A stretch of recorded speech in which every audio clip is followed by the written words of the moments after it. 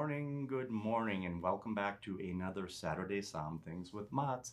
Hi, I'm Mats, and today I have a very special guest, a first-timer at the table. His name is Cy Phyfer, and he is the Central Estates Manager for Amici Wines.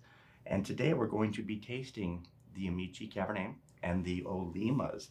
So, Cy, much like the Korean pop star, welcome to the table. Thank you. And welcome to Colorado. So tell us about this great lineup.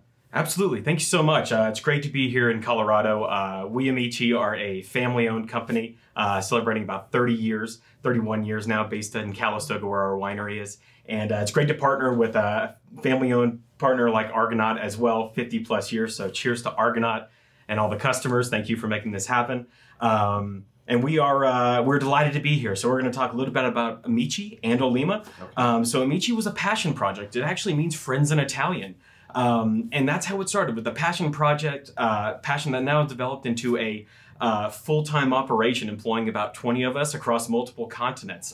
So the first wine we're actually going to be having here is our Olema Sparkling Brut. It's a Cremant de Loire out of the Loire Valley of France. 50% Chardonnay, 50% Chenin Blanc. Mm-hmm. I like it. It's dry, it's crisp, it's effervescent. Tell our viewers and everybody at home what Olema means. Absolutely. So Olema actually means coyote in Miwok Indian. The Miwok Indian tribe ancestral lands were throughout the Sonoma coast. So as an homage, the first vintage of Olema wine was actually a Cabernet back in the 2010s. We named it Olema as an homage to them. It'll be set on the back of every domestic bottle as well. But this first one is the Brut 50-50 Chenin Blanc, and exactly, it's nice and bright. Right. Citrus notes on this wine. Get that fresh baked bread, almost like a fresh croissant. Brioche, and we have croissants today. We do. In our studio. And I didn't mean to put you on the spot. Tell viewers what this means. But, you know, you being a wealth of knowledge would just only educate and inform everybody out there. I like this because it has a little brioche, a little lemon zest. It's nicely balanced. It is, certainly. And the entire winemaking team goes over. So we will all go over September to finalize our blends. We also do two rosés out of Provence as well. So between Sonoma, Napa, Loire, and Provence, we have our hands full, but everything is driving, especially with Olema, to provide varietally correct wines at an aggressive price point for the customer. Right. And everybody knows Miss Sheila already has these on sale, so come on down. Now, Cy, tell us about wine number 2, this beautiful Chardonnay. Yes, so we're moving on to Olema Chardonnay, a balanced Chardonnay. So this is 2021 vintage, nice and bright on this one. We want fruit to be the center of this wine. It does see stainless fermentation, but also a little bit of barrel fermentation as well. I noticed that. I'm getting a little honeysuckle and a little hazelnut, some verbena, citrus notes. I like it. I like it. This is the first time everybody that Mats is trying these wines, and I'm glad I'm doing it with somebody so knowledgeable. Absolutely. This is beautiful, and a lot has to be said for the winemakers. Tony Biaggi is nothing short of genius. Dante West, they come up with these great wines that I'm trying for the first time, so a shout out to them. Absolutely. We have a fantastic trio of winemakers at the winery right now. We've got Tony Biaggi, all 3 UC Davis grads. Tony Biaggi, legendary in his own right, handcrafts every single one of these wines. Dante West as well as our winemaker. And then we brought on Matt Courtney as well recently, who's also a winemaker. Fantastic wine. And it's really fun to see when this crew gets together around harvest time and how they go about making these wines, not just in Napa, Sonoma, but also in Loire and Provence. Sure. So, being with the first 2, what would you pair them with? I had lobster rolls last night. That would have been beautiful. Or oysters. I know Colorado's a landlocked state, but one of our managers said that we have amazing seafood in Colorado. Absolutely. You know, sparkling, I'm always with a celebration. That's what I'm going to pair it with. Oh, so sure. celebrate in football starting next week for the Denver Broncos. But absolutely oysters. Fresh, whether it's like a bruschetta, fresh appetizers. Great for that entry level when you're hosting a party or just having a glass of bubbles on a Tuesday night. Sure. Chardonnay. I love this Chardonnay. With seafood and shellfish, just like you said, whether it might be something with mussels or it might be something as easy as shrimp on the grill. Right. I love an Olema Chardonnay with that because it's balanced and it's crisp. It's not going to weigh you down with oak. Yeah. So wine number 3, this beautiful, intoxicating Pinot Noir that matches my shirt. Go.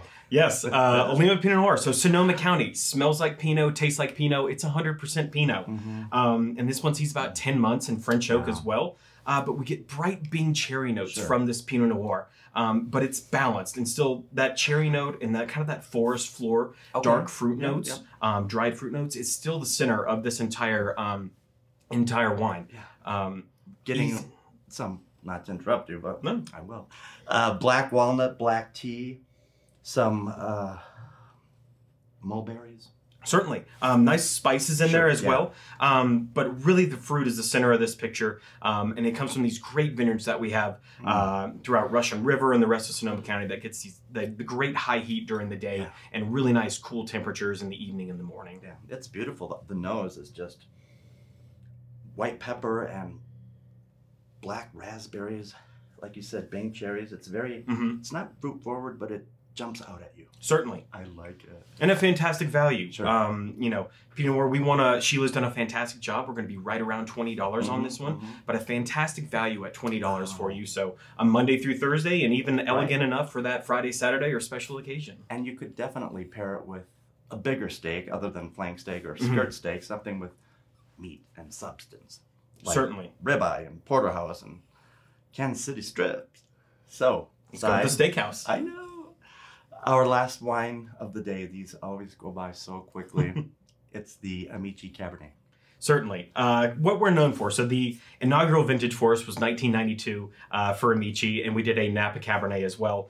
This one is our 2021 Napa Cab. 82% Cabernet Sauvignon, 7% Merlot, 7% Cab Franc, and then 4% Petit Verdot on this. So the Bordeaux varietals. Absolutely. Bordeaux varietals to enhance the wine and really elevate this. So it's got great boldness, some nice acidity to it. Wow. But also a fantastically balanced Napa Cab. This is chewy. It's big. It's unctuous. I'm getting coffee notes and dark chocolate cocoa huckleberries. Certainly. Wow. It is that dark forest floor notes you're getting there. So those dried blackberries, those dried raspberries. You're getting, we do about 16 months in French oak on this wine. So it is structured, it is balanced, but it's you still get the fruit at the center of this wine. And it's not terribly tannic. No. We want to try to find balance in every single wine, and I think we found it and achieved it with this one. It's very approachable. And the great thing, too, with all of our wines, as the customer, every single Olema and Amici has a 90-plus point score from multiple different critics. So it does help to have that little confidence boost to where whether what you're purchasing for friends or family or just yourself at home, you do have that backing. It is so nice. And you could definitely do even grilled chicken with this or swordfish, something with substance to it other than meat, because I know a lot of our viewers out there are not big meat eaters, and that's okay because we have options. It's 2023, just like there's so much wine out there on the market, and these are 4 great options that I just discovered today, and I hope everybody else in TV land does the same. So, Cy, thank you for visiting Colorado and for being part of Argonaut. And just to let everybody know, our first, in-store tasting done with Cammie, one of our good wedding planners, Tie the Knot with Argonaut, will be on September 9th. So we'll be discussing wines that day, and then you can come down and actually taste them for free. Just bring your ID. So, Cy, thank you again for joining me at Argonaut. And everybody, happy summer. Come on down, and we will see you soon. Cheers. Thank you.